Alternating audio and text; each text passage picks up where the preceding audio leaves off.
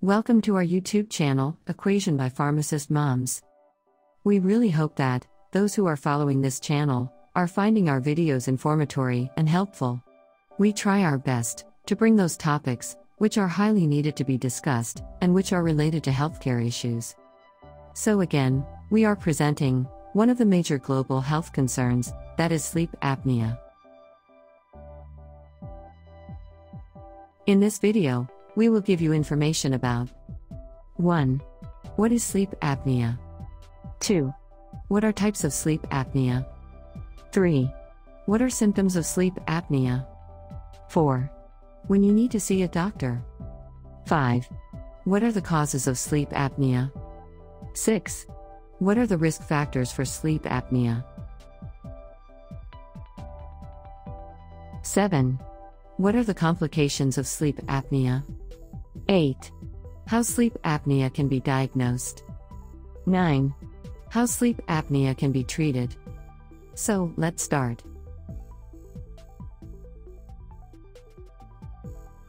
What is sleep apnea?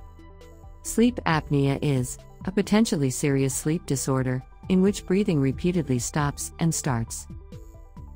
If you snore loudly and feel tired, even after a full night's sleep, you might have sleep apnea. What are types of sleep apnea? The main types of sleep apnea are obstructive sleep apnea. It is the more common form that occurs when throat muscles relax. Second one is central sleep apnea. It occurs when your brain does not send proper signals to the muscles that control breathing. Third one is complex sleep apnea syndrome. It is also known as treatment-emergent central sleep apnea, which occurs when someone has both obstructive sleep apnea and central sleep apnea.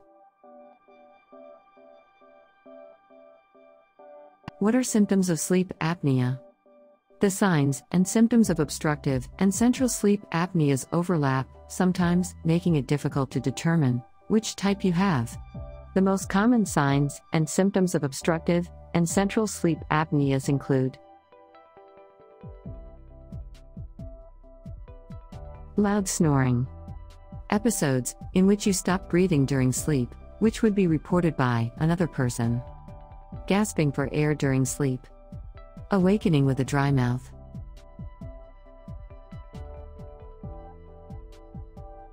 Morning headache. Difficulty staying asleep, that is insomnia. Excessive daytime sleepiness, that is hypersomnia. Difficulty paying attention while awake, and irritability.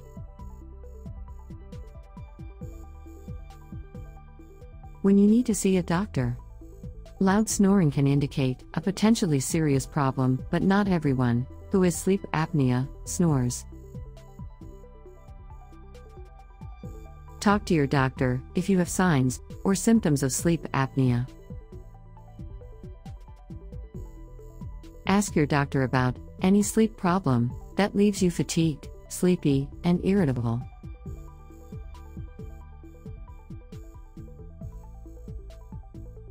What are the causes of sleep apnea? Obstructive sleep apnea occurs when the muscles in the back of your throat relax. These muscles support the soft palate, the triangular piece of tissue hanging from the soft palate or uvula, the tonsils, the side walls of the throat, and the tongue. When the muscles relax, your airway narrows or closes as you breathe in. You can't get enough air, which can lower the oxygen level in your blood. Your brain senses your inability to breathe and briefly rouses you from sleep so that you can reopen your airway. This awakening is usually so brief that you don't remember it. You might snort, choke, or gasp. This pattern can repeat itself 5 to 30 times or more each hour, all night, impairing your ability to reach the deep, restful phases of sleep.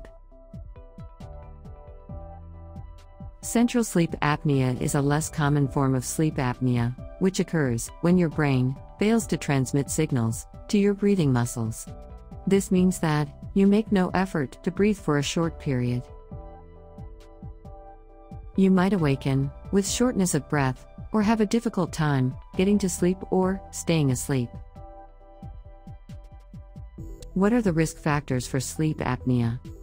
Sleep apnea can affect anyone, even children. But certain factors increase your risk. We will discuss the risk factors for each type of sleep apnea, one by one. First one is obstructive sleep apnea. Factors that increase the risk of this form of sleep apnea include excess weight. Obesity greatly increases the risk of sleep apnea. Fat deposits around your upper airway can obstruct your breathing. Neck circumference. People with thicker necks might have narrower airways. A narrowed airway. You might have inherited a narrow throat. Tonsils or adenoids also can enlarge and block the airway, particularly in children. Being male. Men are 2 to 3 times more likely to have sleep apnea than are women. However, women increase their risk if they're overweight, and their risk also appears to rise after menopause. Being older. Sleep apnea occurs significantly more often in older adults. Family history. Having family members with sleep apnea might increase your risk. Use of alcohol, sedatives or tranquilizers. These substances relax the muscles in your throat, which can worsen obstructive sleep apnea. Smoking. Smokers are 3 times more likely to have obstructive sleep apnea than are people who've never smoked. Smoking can increase the amount of inflammation and fluid retention in the upper airway. Nasal congestion. If you have difficulty breathing through your nose, whether from an anatomical problem or allergies, you're more likely to develop obstructive sleep apnea. Medical conditions. Congestive heart failure, high blood pressure, type 2 diabetes, and Parkinson's disease are some of the conditions that may increase the risk of obstructive sleep apnea. Polycystic ovary syndrome, hormonal disorders, prior stroke, and chronic lung diseases, such as asthma, also can increase risk. Risk factors for this form of sleep apnea include being older. Middle-aged and older people have a higher risk of central sleep apnea. Being male. Central sleep apnea is more common in men than it is in women. Heart disorders. Having congestive heart failure increases the risk. Using narcotic pain medications. Opioid medications, especially long-acting ones, such as methadone, increase the risk of central sleep apnea. Stroke. Having had a stroke increases your risk of central sleep apnea or treatment-emergent central sleep apnea. What are the complications of sleep apnea? Sleep apnea is a serious medical condition. Complications can include daytime fatigue. The repeated awakenings associated with sleep apnea make normal, restorative sleep impossible, making severe daytime drowsiness, fatigue, and irritability likely.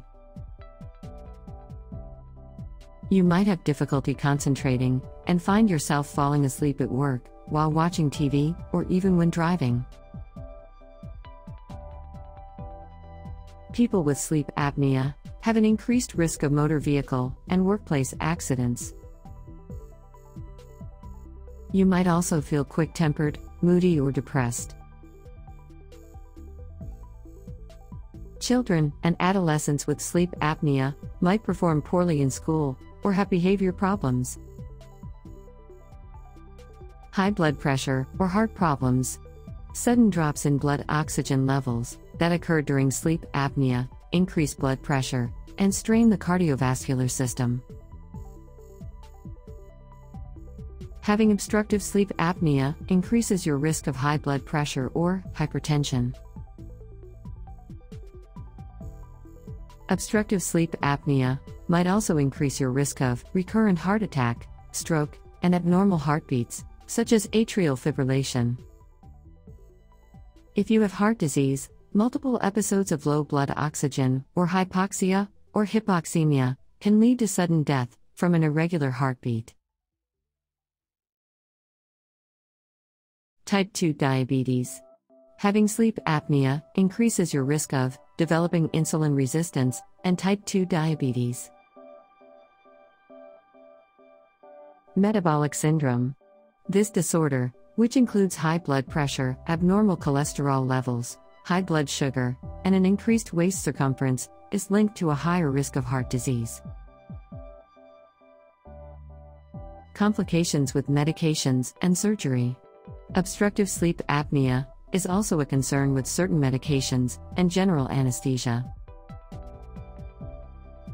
People with sleep apnea might be more likely to have complications after major surgery because they're prone to breathing problems, especially when sedated and lying on their backs. Before you have surgery, tell your doctor about your sleep apnea and how it's being treated. Liver problems. People with sleep apnea are more likely to have abnormal results on liver function tests, and their livers are more likely to show signs of scarring or non-alcoholic fatty liver disease. Sleep-deprived partners. Loud snoring can keep anyone who sleeps near you from getting good rest. It's not uncommon for a partner to have to go to another room or even to another floor of the house to be able to sleep.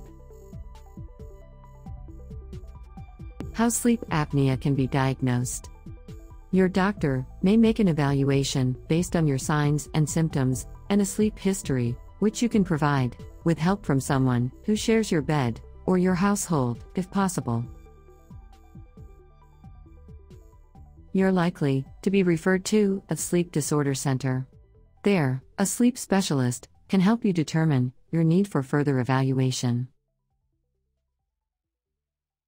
An evaluation often involves overnight monitoring at a sleep center of your breathing and other body functions during sleep. Home sleep testing also might be an option. Tests to detect sleep apnea include nocturnal polysomnography. During this test, you are hooked up to equipment that monitors your heart, lung, and brain activity, breathing patterns, arm and leg movements, and blood oxygen levels while you sleep.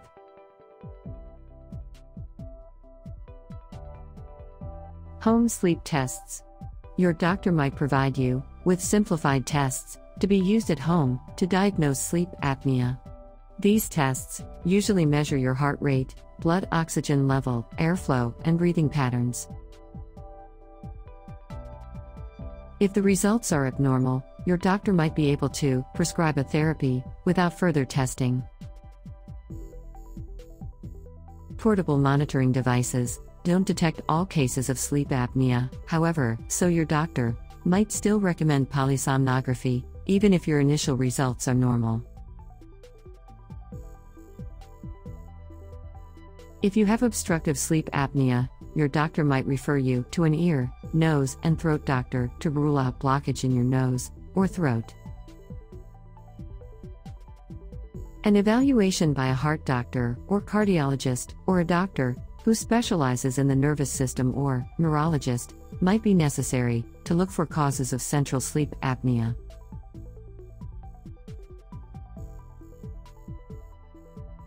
How sleep apnea can be treated. For milder cases of sleep apnea, your doctor may recommend only lifestyle changes, such as losing weight or quitting smoking. If you have nasal allergies, your doctor will recommend treatment for your allergies. If these measures don't improve your signs and symptoms, or if your apnea is moderate to severe, a number of other treatments are available. Certain devices can help open up a blocked airway. In other cases, surgery might be necessary. We will discuss the therapies and the surgical procedures for the treatment of sleep apnea, one by one.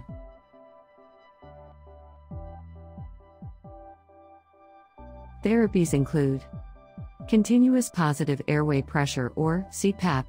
If you have moderate to severe sleep apnea, you might benefit from using a machine that delivers air pressure through a mask while you sleep.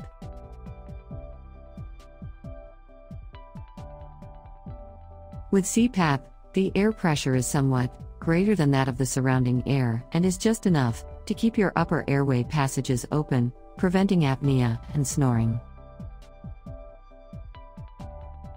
Although CPAP is the most common and reliable method of treating sleep apnea, some people find it cumbersome or uncomfortable. Some people give up on the CPAP machine, but with practice, most people learn to adjust the tension of the straps on the mask to obtain a comfortable and secure fit. You might need to try more than one type of mask to find one that's comfortable.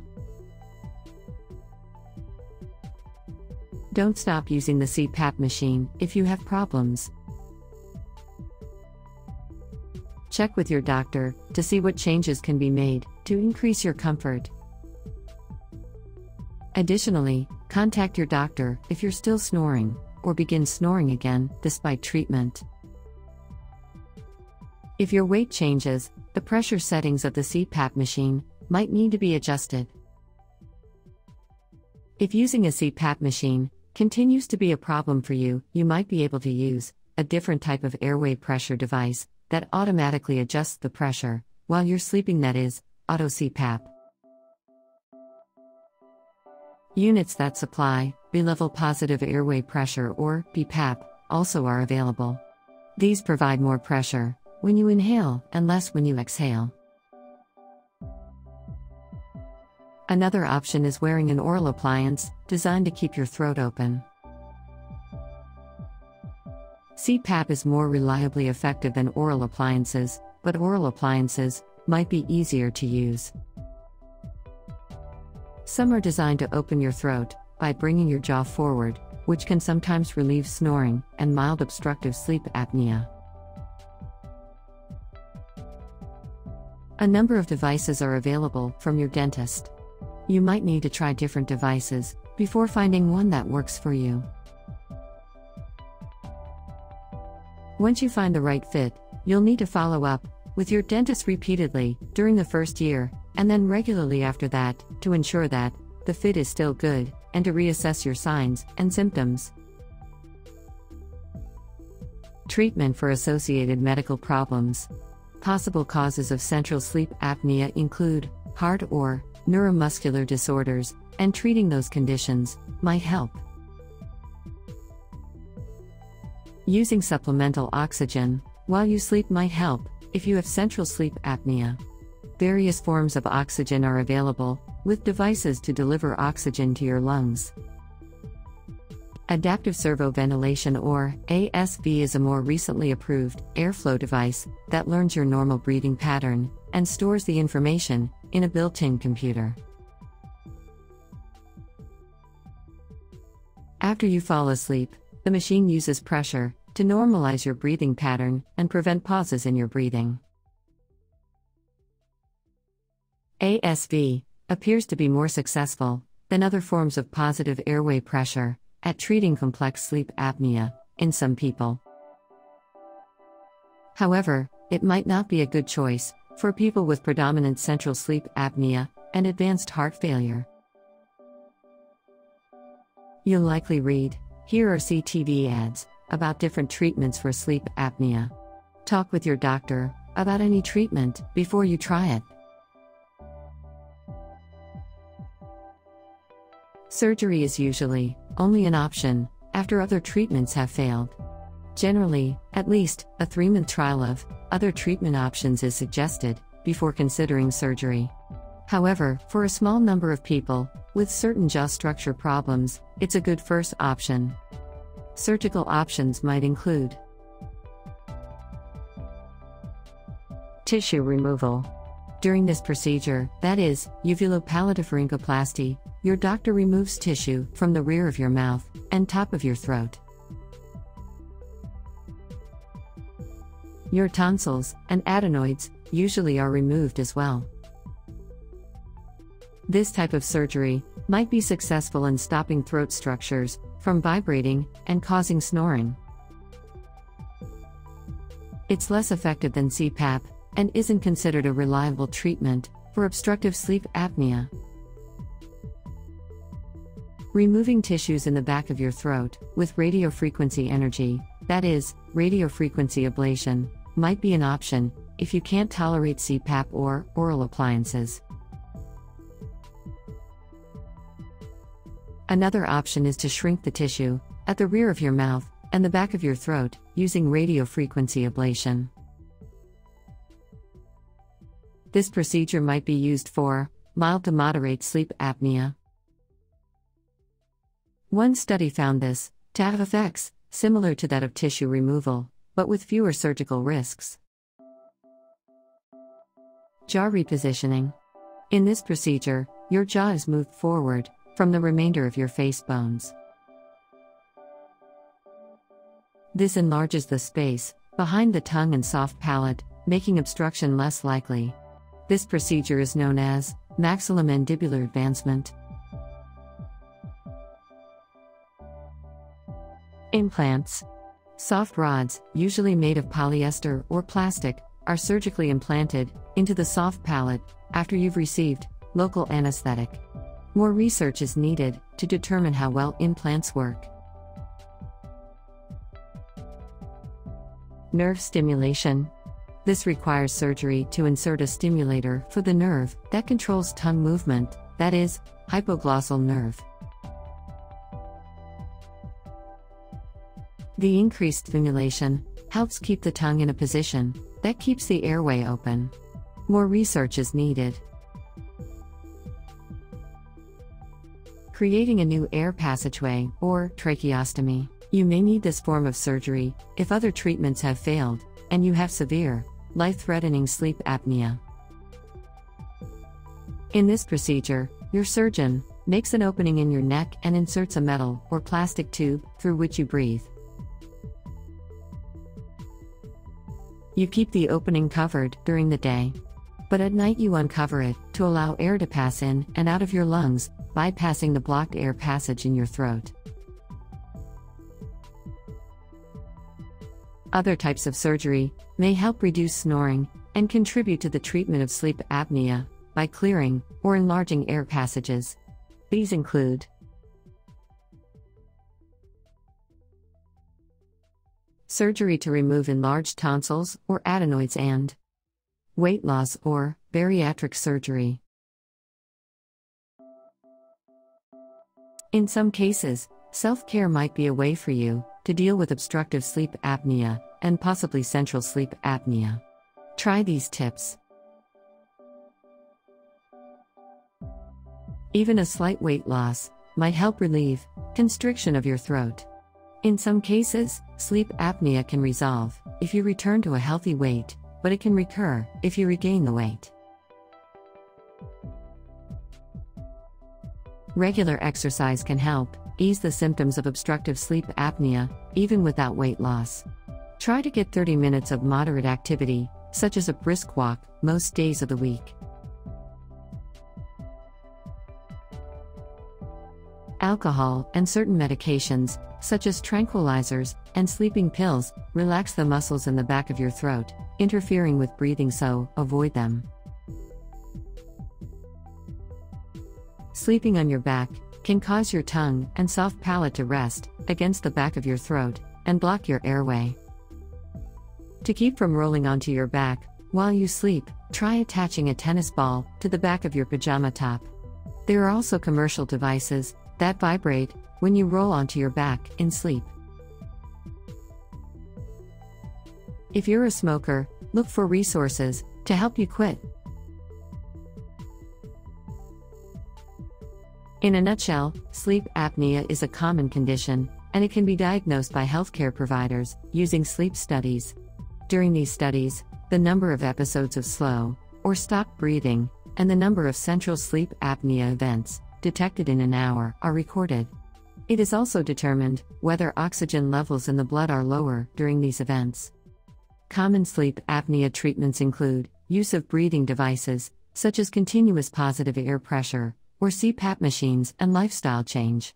If sleep apnea is undiagnosed or left untreated, it can lead to serious complications, such as heart attack, glaucoma, diabetes, cancer, and cognitive and behavioral disorders. If you or your loved one have symptoms of sleep apnea, get yourself or himself tested. Or if you or your loved one has been diagnosed with sleep apnea, follow the doctor's recommendations.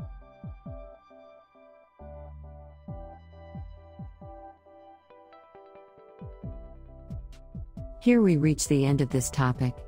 We hope that this video is informative for you. We welcome your feedback and suggestions. Take care.